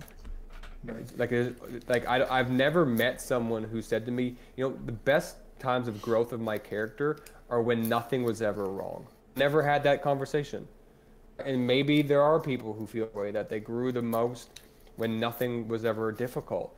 But like, I just don't see that as a real thing. And part of our job is to recognize the world is broken, there's suffering in it, and I need to be somebody who's carrying myself, my family, the faith, the church forward through this thing. And that produces in us some character, and that produces in us humility. And I think the biggest thing is humility, that we depend on other people, that we depend on God, that we recognize I'm not the center of the universe, that I'm not as strong as I think I am, I'm not as smart as I think I am, so therefore I need other people to help me in this. And I think that actually creates a very powerful position to be in, that the way that God can redeem suffering in that sense. Now, we don't wish suffering on anyone. But God, he definitely, I know that's my experience. Maybe you guys have had something different, but. Can't I'd agree. I feel like Jordan Peterson agrees with that stance from his one book. Oh, I have so many thoughts again. There's so much to chew on in this conversation. I feel like when you were just talking about that again, I'm thinking of suffering. First of all, I'll get this out of the way. Is it suffering when you're talking about, like, we don't rejoice, like, sorry. Yeah. We don't... What was it? Sorry, what did you say at the beginning? The difference between the two... Celebrate suffering, right? We don't rejoice we for suffering. We don't rejoice at suffering. At suffering, right. We rejoice in it. So it's like, it's almost like for... If you're in a position where you're able to acknowledge it, then suffering in certain situations is like a non-voluntary extreme fast, where something uncomfortable is happening to you, and as a result, you can grow from that and possibly grow closer to God as a result. But it doesn't make it any better or fun. Like, I don't want it. Well, yeah. But it'll probably be good for me. Well, and Hebrews says that the Son, Jesus, was completed, was perfected by his suffering. That's a very hard verse to sometimes understand. Especially when we think of the Greek word, right, for perfect being like God, but meaning be made complete. It makes a lot more sense that suffering was part of the completion of his role, right? And if that's true for Christ, how much more true for us? We're not him. So yeah. The other thing that I thought of while you guys were talking about that was, like, I'm just thinking about, especially when you're talking about like material possession as well, is it feels like whoever wrote the book of Job didn't really care about him on a personal level. Because experiencing all these things, the book ends with him getting a whole bunch of stuff, and his brothers and sisters come and give him a couple gold and silver rings, and then the author says, and then he lived an old life, and that's supposed to be the really good ending. It's like, yeah, he was close to death, and he called out for death. He wanted to be he didn't want to experience this pain and suffering anymore. He experienced intense suffering. But then it's almost as if the author's trying to get us to think like, yeah, but then he got 6,000 camels, so like it's fine. Like he was given everything he had before plus all this stuff. But then the subjectivity of the suffering comes into it, and like yeah, it becomes a really difficult situation where I don't like I'm reading the end of Job and I'm like this sucks. Like this feels like if I were Job it'd be like, no, this isn't gonna do anything for me. I want my family back. Like you can't just bring me stuff and like that's not gonna like yeah, he had more kids and he like the author even especially emphasizes that his daughters were the most beautiful in the land. It's like that's not gonna do anything. Like that's not gonna bring my family back, or like it's not gonna take away this traumatic experience that's gonna shape him for the rest of his life, kind of thing. Yeah, there's that's said as a very intelligent Westerner. Right, I think that's something that we have to realize about the Book of Job. Job is unique because it is a book of suffering, obviously. But the way that it works out is it's a complete disintegration of shalom.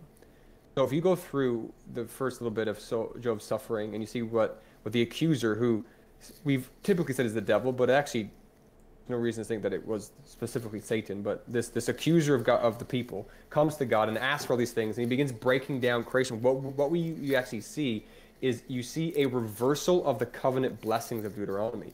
You see essentially this faithful guy experiencing the curses of disobeying the covenant, of all the blessings being reversed, health being taken away, and family being taken away, and land, and all these different things. So like you need to think about it as cosmic disintegration of the blessing of God. So then when all those things get restored, land, family, money, whatever, it is this cosmic reintegration of those blessings, which again, that's something that a lot of Christians have a hard time with, is the old covenant was heavily materialistic. Because that was the revelation at the time, right? The land was the blessing, the family was the blessing, the beautiful daughters would have been the blessing because it would have meant life, it would have meant lineage, it would have meant prosperity, right? And so yes, for us who literally idolize family in the West, one child dying and another one coming obviously doesn't replace the child, of course not, right? Like we wouldn't make sense of that in any way, but if you put it in this ancient Near Eastern culture where family's lineage and tied to your name and blah blah blah, you could see how it's a kind of reversal of the reversal.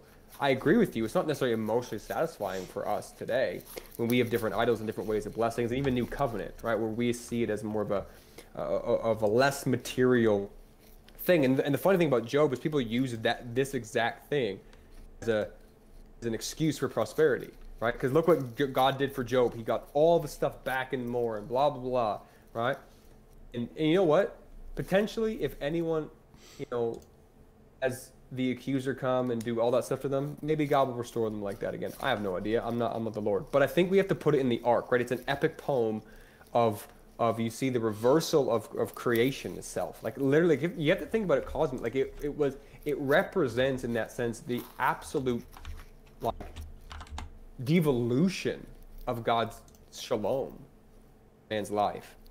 And then the journey, right, of that, and going before the Lord and being called out and all those different things, and then the restoration. So there is a restoration there. And here's the thing, as Christians, we don't necessarily deny the fact that God cannot restore material things, that God can't bring back what the devil stole and blah, blah, blah, blah, blah, all those lines that we say. But I do think that we have to be careful not to.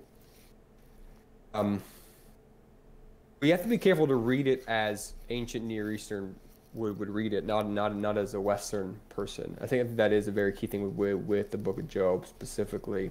Well, with the whole Bible, but in this regard, that's how I would say it. Because like when you begin to learn about the framework of it, some of it makes more sense, though maybe still emotionally not great for us, but.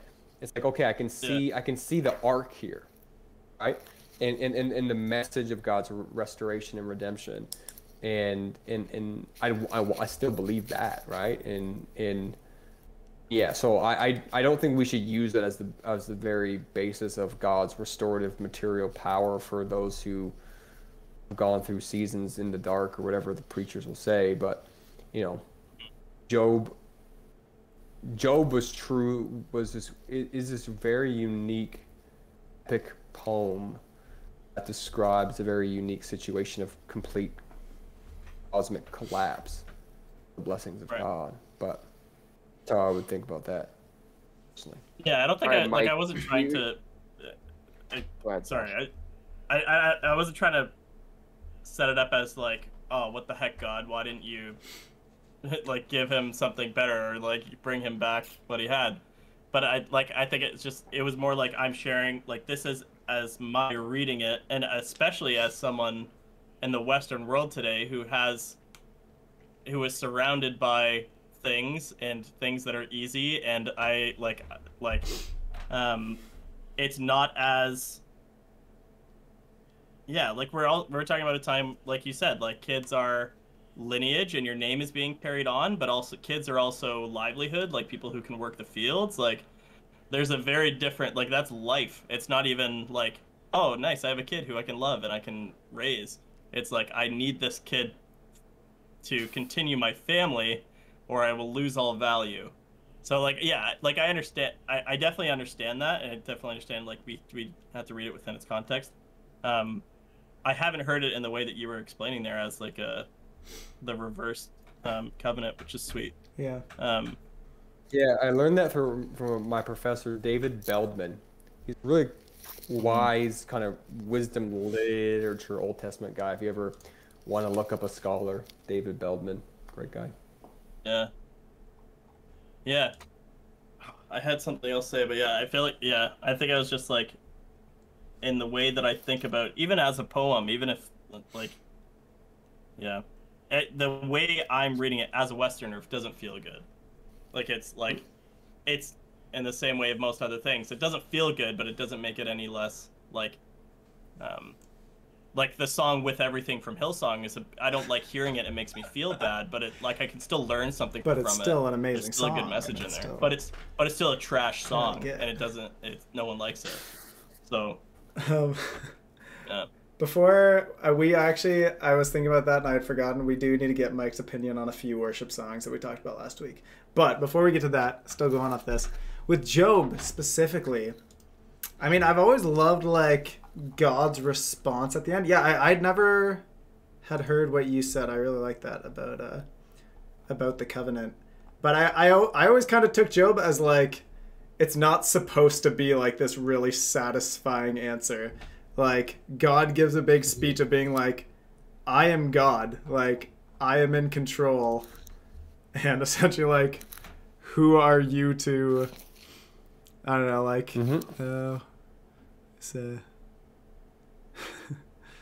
brace yourself like a man. I have a question. Who would you discredit my justice? Would you condemn me to justify yourself? No, you're right. Job is not necessarily meant to be clean, bow, rapid, and put together.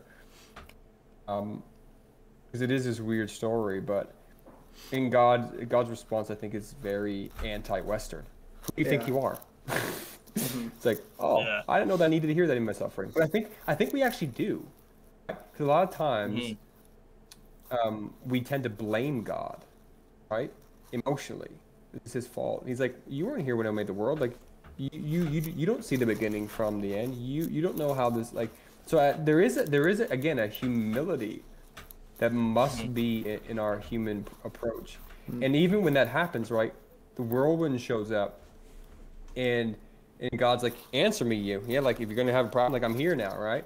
And there's this term, I can't remember what theologian talked about it, but the idea of recognizing our creatureliness before the Lord. And that moment, that's really what begins to happen. Job begins to realize, oh shoot, like, I am the creature. I am the creation of this being. And that matters. That matters. And yes, God is not going to literally show up in a whirlwind for all of our suffering. But the beautiful thing about it now we have Holy Spirit, right? Who is the wind of God, right? Who is the present whirlwind in that sense, who's with us, who does meet us in our suffering. And not necessarily with the whole, who do you think you are, but like, here's who I am, and here's what I'm going to do with you, and here's how I can take this, and that's where the good can come. And so I think it is an interesting way to bring the Old Testament now into the New. But here's what I think, like, suffering is one of those conversations that we could literally we will be pulling apart for a whole life, asking the same questions over and over again. And oftentimes we always want to begin in why, but really it should be how, right? How do I move forward in this? How do I glorify God in this? How do I see the good in this? How do I grow in this? How is God at work here?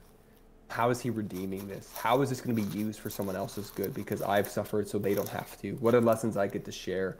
What is the comfort that I can give? Because I can now comfort in a way that I couldn't have a season ago.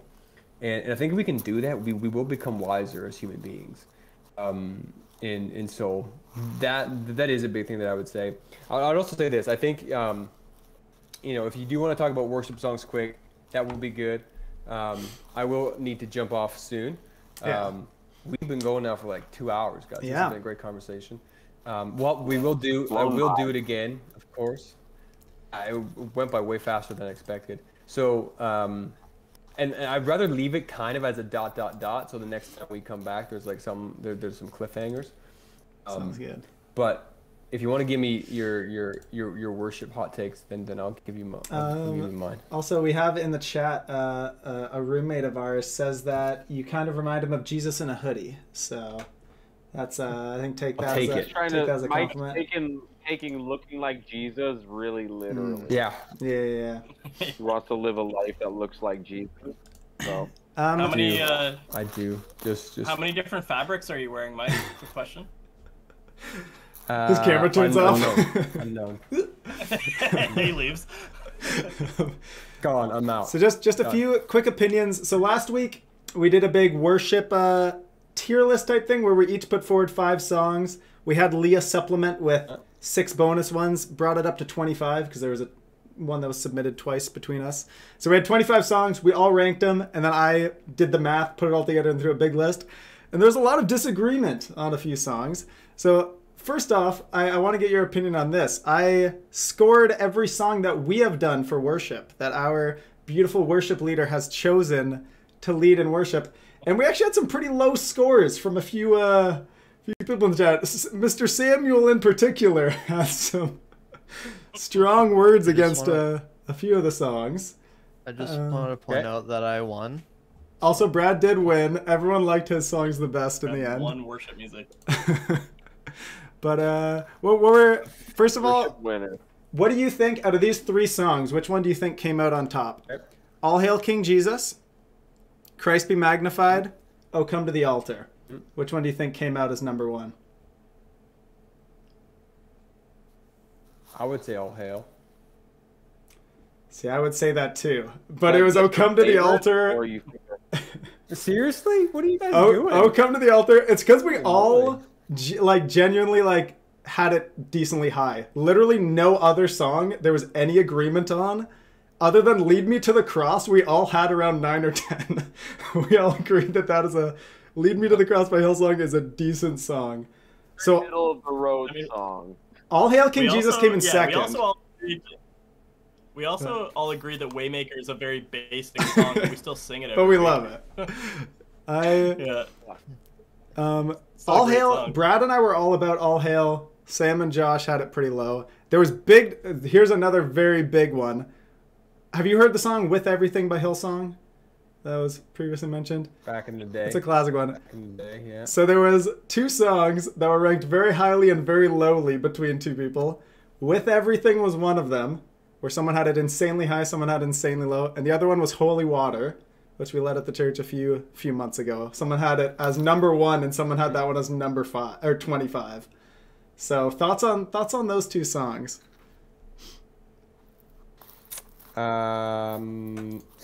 Okay. Well, number 1, it'd be interesting, not for tonight, but we'll we'll work on it.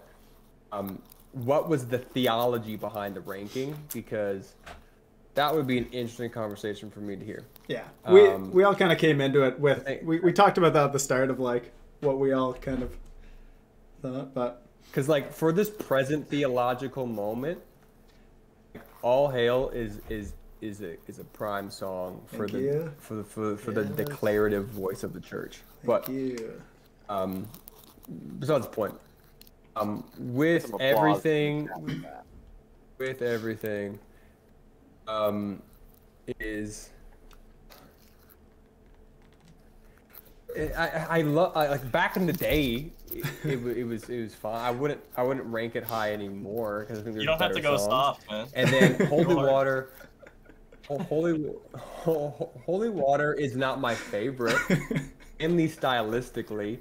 It's like it just doesn't seem to jive with what I desire to do in worship. It was a good shakeup. I'm glad the band did it. Yeah.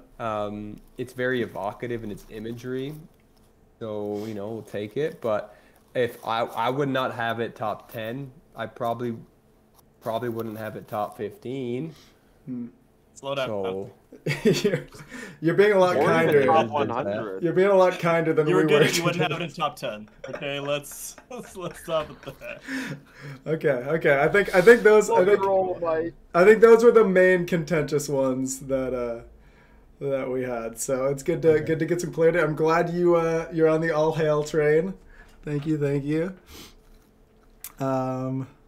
Very much, yeah. Actually, kind of a wild card. Revelation song still came up real high. A very old school, but that one still made the top 10. One time I heard an interview on that one, and they were saying that we'll be singing that one in 100 years. People think highly of that one. I think I was the only one that was meh on it. Revelation song, I think. Revelation song is one of those ones that you have to do at a throwback night.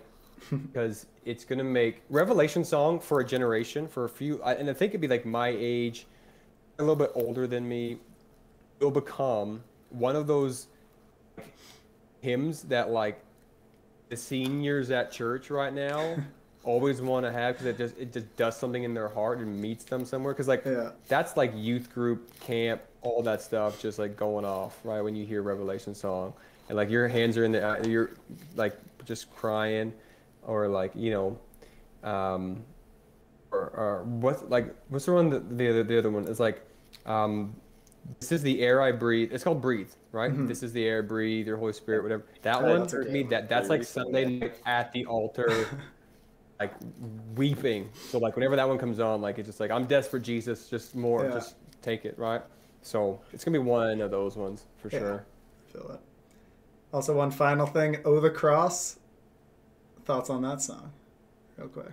Oh the cross. Oh the cross, what you've done. Yeah, like it's hard to deny the beautiful nature of the song. It's like a beautiful declaration of the gospel. I kind of like it because it is a more. If I'm remembering all the lyrics to it, I kind of like it because it's a little more evocative. The blood and the wine. Very communion. I think churches are so afraid to like. Churches are afraid to sing those songs today. Like there's even some churches that like specifically say you can't sing songs with blood in it and things. I think that's ridiculous.